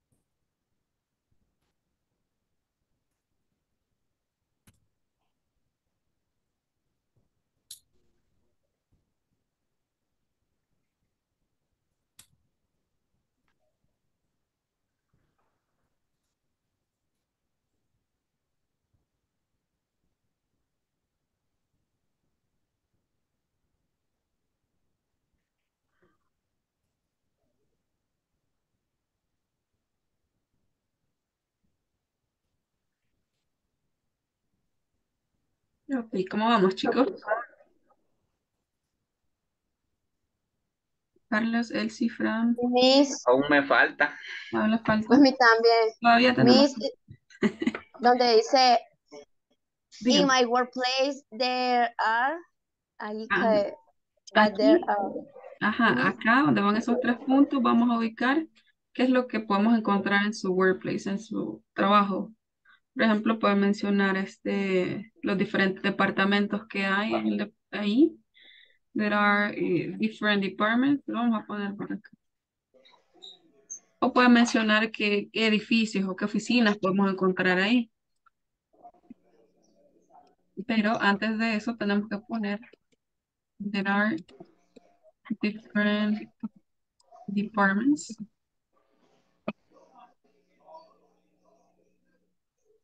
La Por primera ejemplo. es el nombre, ¿va? Ajá, el primero es el nombre. For example. Y aquí pueden mencionar los departamentos. Pueden ser los que veíamos al inicio de la unidad 2, me parece. Y For donde example. dice, but there are no in addition.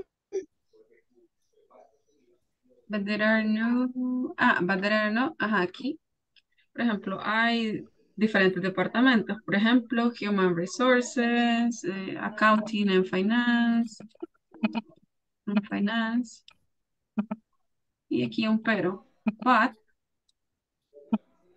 there is no. Okay, there are no. Y aquí puedo mencionar qué es lo que no hay. But there are no. Ajá, algo que no hay ahí. Entonces aquí va a ser un contraste de ideas. But there are no cafeterias, por ejemplo. Cafeterias. No hay cafeterías. Después seguimos, además, ese in addition significa además, hay muchos. Ya podemos mencionar qué es lo que hay cerca, ¿verdad? There are a lot of banks around.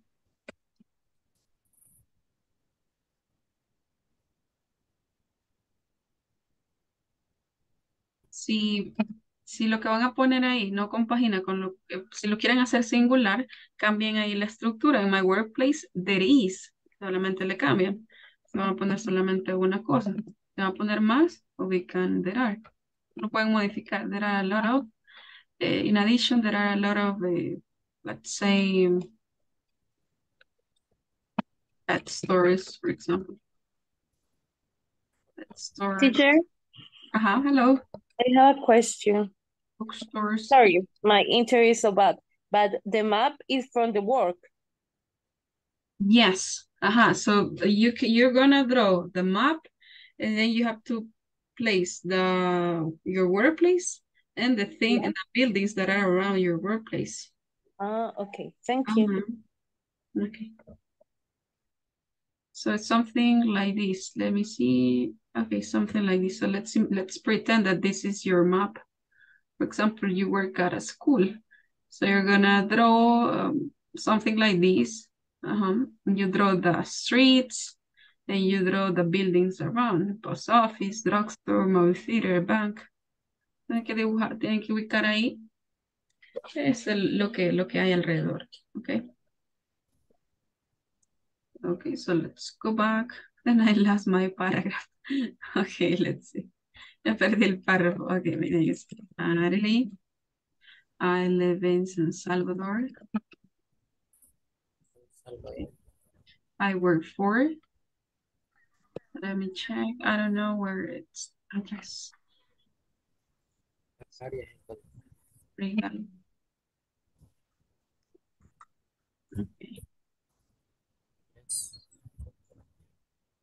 I work for Inglés Corporativo, where workplace is located on. So let me find out. Déjame averiguar cómo el nombre de la calle. I don't know. Okay, just hold on.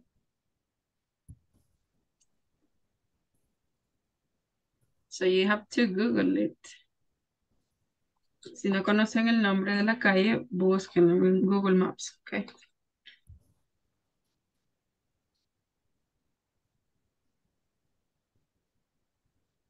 Tenemos que poner la calle donde está enfrente del Ajá, empleo. y la calle donde está ubicado. Ah, Ujú. So let me check. The name of the street is Calle El Mirador. Ok. Ah, ok. Está ubicada entre una calle y una avenida. 93 Avenue, North Avenue. On Está bien cerquita de donde yo estoy. 93. Ajá. North Avenue. También hay cursos presenciales. Ujú. Ajá. Bueno, sí. Ah, ¿en cuál trabaja usted? No, 93. Yo en la 85. 85. Usted está más arriba que donde yo quiero ver, como a 2 cuadras. Ajá. Ujú. Ahí por la Torre Futura. Está Ah, sí. usted. Ajá. 91. Ya me he perdido, ya es que. Ok. 93 North Avenue. En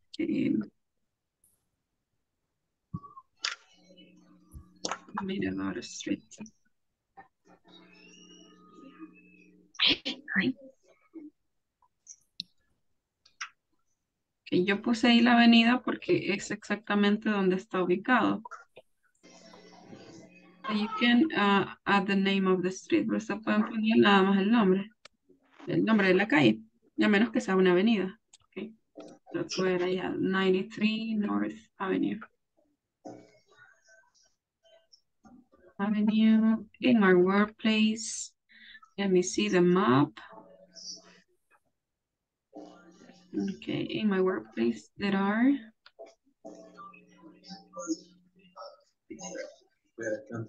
Tenés cuidado.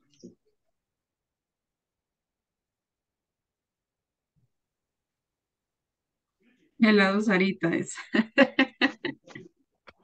Ok. Sorry. Ay, que aquí dice que hay un helado Sarita en el mirador. Creo que está más arriba. Okay, in my workplace there are 3 departments, for example.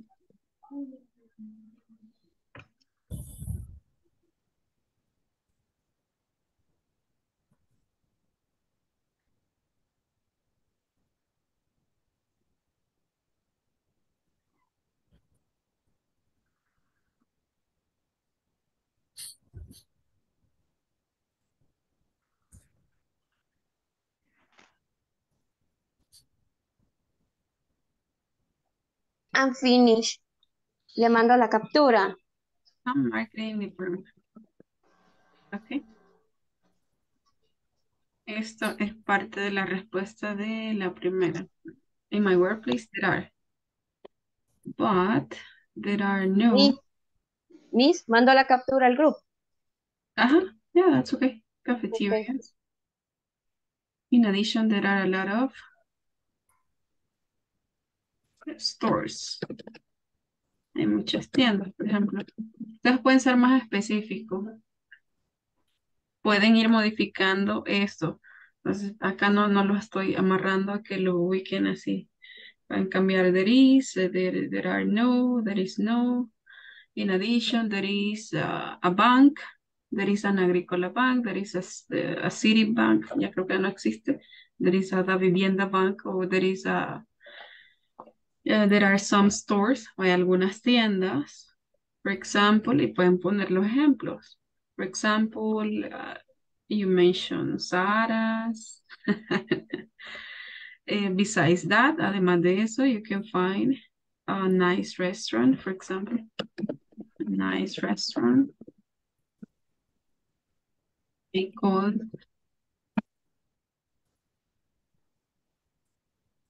and you mentioned the name. I like my workplace because I can. Donde yo trabajo solo hay zapatería y joyería, eso tengo que poner. Ajá, correcto. There are a lot of shoe stores. You can find everything nearby. Okay. Me gusta mi trabajo porque puedo encontrar todo cerca. I can find everything nearby. Shoe store, shoe stores, tienda de zapatos, shoe stores. Y ahí puedo poner los ejemplos. For example, menciona algunas tiendas. Okay, this one. I don't know. You mentioned the names. Y puedo poner algunos nombres. Shoe stores and jewelry stores.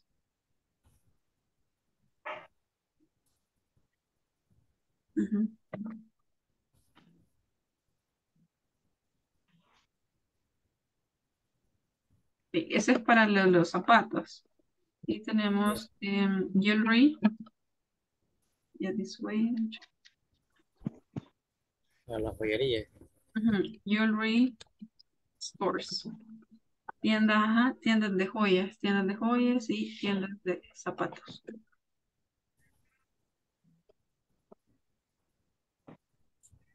Okay, so we're gonna stop right now. Bueno, por el tiempo, complétenlo. El día de mañana lo vamos a compartir con los compañeros. Y recuerden que ya pueden acceder a la tarea número 17, ¿verdad? Creo que 17. En el día, entonces.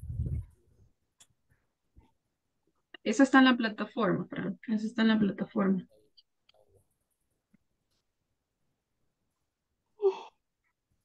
Y permítanme, les voy a compartir aquí. El número de la actividad es, vamos, 14, y esto ya lo pasamos.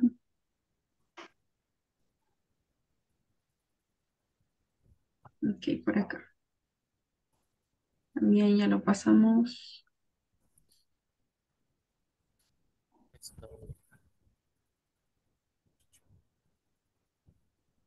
Ok, vamos a la tarea número. Y por acá. Ok, 17. Esta, tarea 17. Ok, acaban eligiendo there is or there are. So that's all. Super easy. You have 5 questions, 5 sentences. Homework 17. Ok.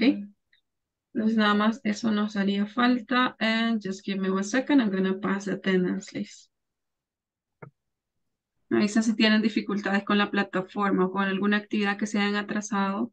Avísenme porque terminamos. Esa plataforma se cerraría. Ya estamos próximos a cerrarla. Y también debemos de tenerla completada, por lo menos con el 85%, para que puedan, ajá, dígame.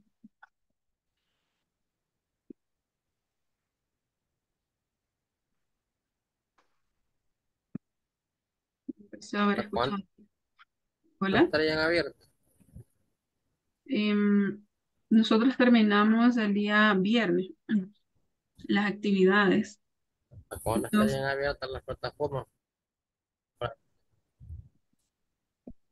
La plataforma me parece que les quedaría abierta un poquito más de tiempo, pero Ya queda mañana y jueves. Ajá, tenemos que entregar sí. Entonces tenemos mañana y jueves, tenemos por lo menos que entregar el reporte el día sábado. El día sábado de todo, de asistencia y de evaluaciones. Entonces ahí pueden ponerse a trabajar en un espacio. Avísenme si tienen preguntas para que les vayamos apoyando. ¿Ok? Que sí, ya quedamos sin tiempo prácticamente. Vamos a ver, me ayudan aquí con la asistencia, chicos. Carlos Enrique Guerrero Hernández. Present. Thank you. Cindy Lisbeth Méndez. Present. Thank you. Douglas Alfonso Alvarenga.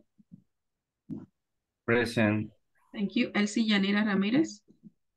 Present. Thank you, Elsie. Fátima de Jesús Gómez. Thank you. Francisco Antonio Acuña Ramírez. Francisco Antonio Present. Acuña. Thank you, Francisco. Gabriela Michelle Amaya Guzmán.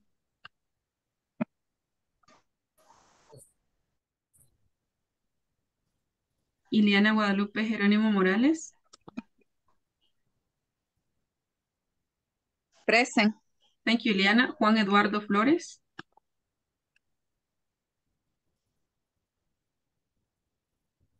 Marvin Alexander Pérez. Present. Thank you, Eduardo. Present. Nikki Daniel Acosta. Present. Thank you, Nikki. Oscar Daniel Castillo.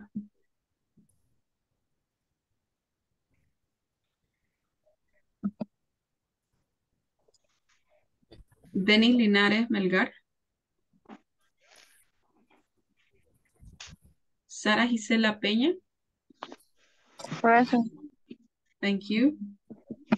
Sarita Elizabeth Hueso. Present. Thank you, Sarita. Yolanda Gabriela Fane Hernández. Present. Okay, thank you, guys. So that's all for today. I'll see you tomorrow. So have a good night. See you tomorrow, guys. So don't miss the classes.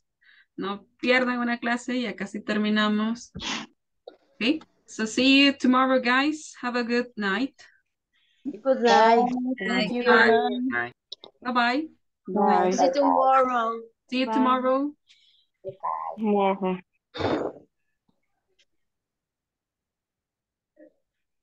See you tomorrow. See you, Good Carla. night. Bye-bye.